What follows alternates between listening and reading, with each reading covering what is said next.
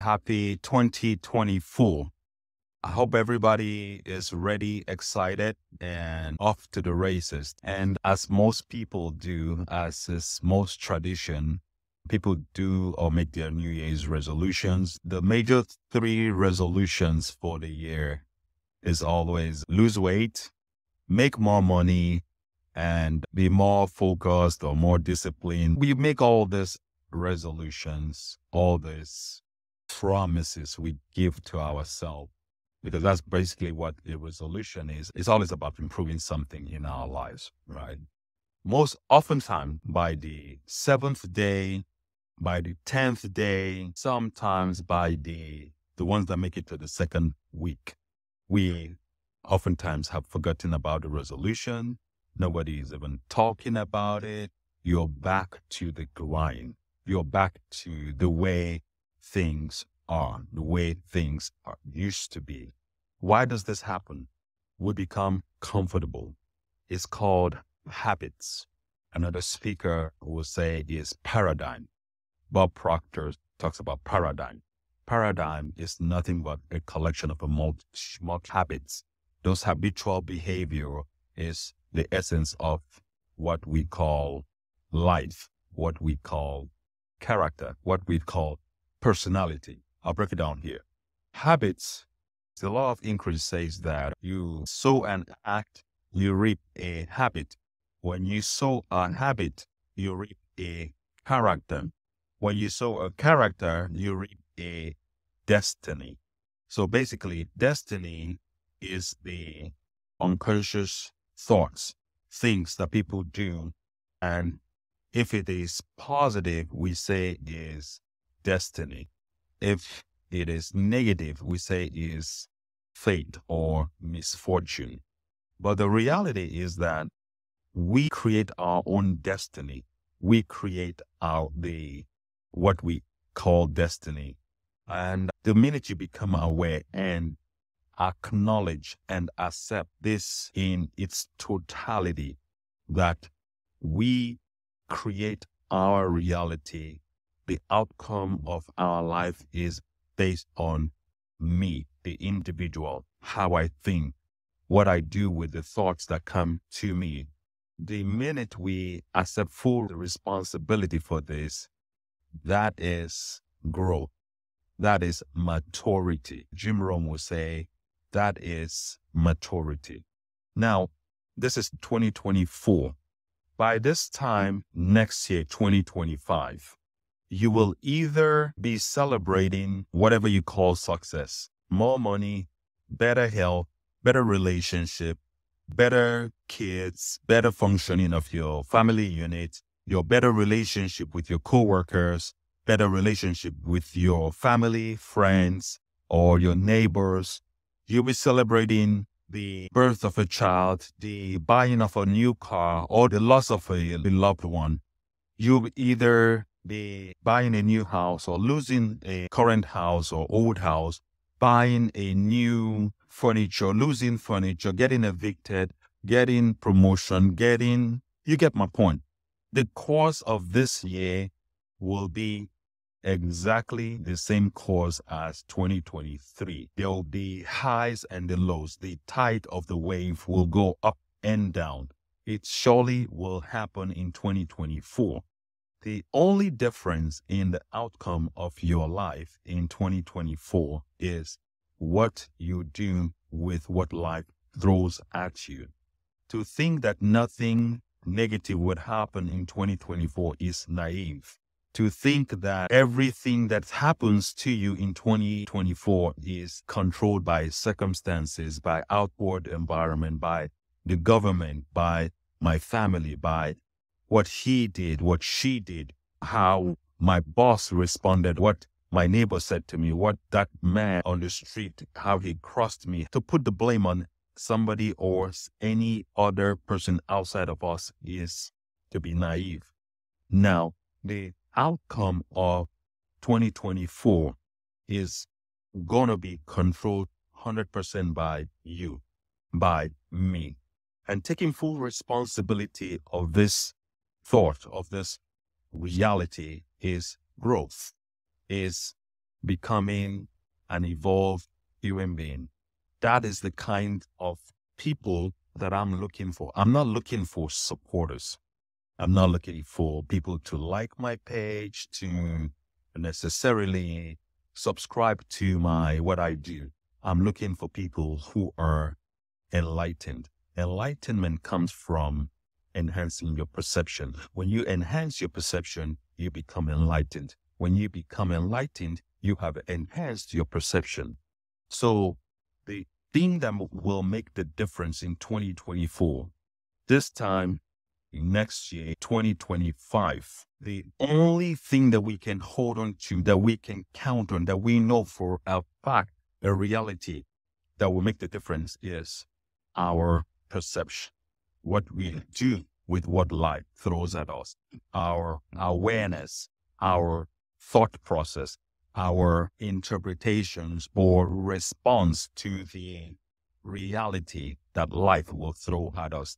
Of all the actions, activities that will happen in 2024, how we respond to it is what's going to make the major difference in how your life turns out, what your results are in 2024. Thank you very much. This is Ike Onuoha, and as it's nice sharing this thoughts, call it an ideology, call it a philosophy, whatever you call it, that's fine. I am more than happy to share ideas with you. So if you have questions regarding a relationship, philosophy, desire, life, work, how to get along with coworkers, how to decide and choose a career, how to know my purpose, what my purpose is, what is religion, what is prayer, whatever questions you have. I think next time I should talk about scientific prayer, what prayer is. Because to know what prayer is, you also have to know what prayer is not. And knowing the difference between prayer and scientific prayer makes a difference in how you respond to things.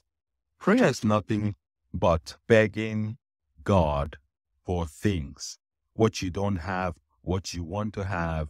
Basically, that's how the general masses look at prayer. Asking is always about asking for what you don't have, what you want to have, what you desire, what you want.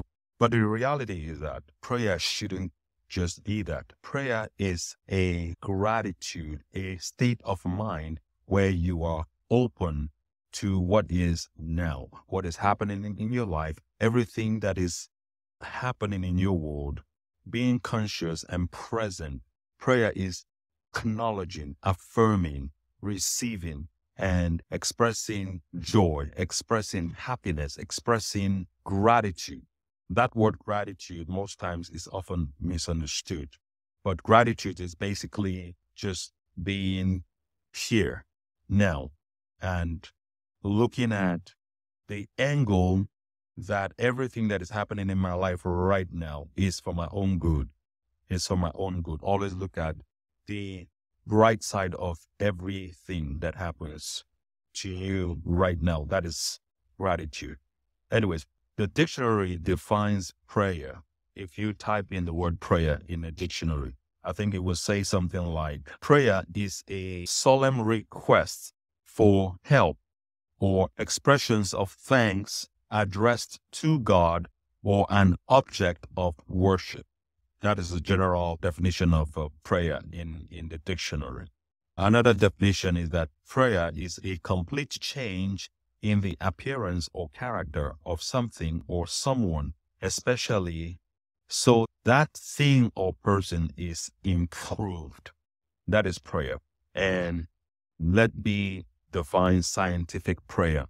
This is also in the dictionary. If you Google the word scientific prayer, it says scientific prayer, affirmations that you can use to train your subconscious mind to guide your actions, behaviors, and even your personal health.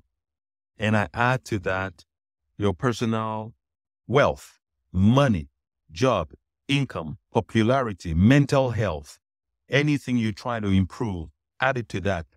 Scientific prayer is affirmations that you can use to guide your or to train your subconscious mind, there are a lot of factors here. Okay. One is you are using affirmations. Affirmations are positive words, things that agree with what you want. I am, I will, I can. See those words that are in the present and positive and empowering. I can do this. I will be there. I will show up. I can. So when you speak to yourself from these words and repetition of these words is the one of the three ways that this thing gets into your subconscious mind. And your subconscious is nothing other than your seat of power. That's where all the habits and all the paradigm, all the actions come from. When things get into your subconscious mind, that is when you know it to the point where you don't have to be conscious for it to happen. That's basically what subconscious means. Scientific prayers are affirmations that you can use to train your subconscious mind to guide your actions, your behavior, and even your personal health, money, popularity, whatever you desire. I will talk about this another time. I don't know how I got up into prayers and all this stuff. But anyways, happy new year. Happy 2024. By this time next year, there will be a lot of changes. There'll be a lot of improvement because your awareness has changed, right?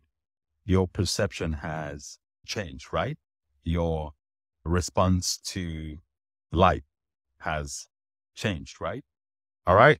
2024 is an amazing, wonderful, fantastic year.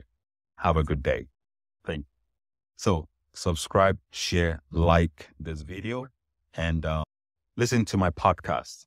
I have tools that you can use to reprogram your subconscious mind. And once your subconscious mind is reprogrammed, things begin to happen like clockwork, like synchronicities begin to take place that you will be like, how is all this good stuff happening in my life? Why am I getting so much blessing? Why am I getting this promotion at work? There's just stuff happening, and that's what we call miracles. Miracles begin to happen from everywhere. So share, subscribe, and see you on my next podcast.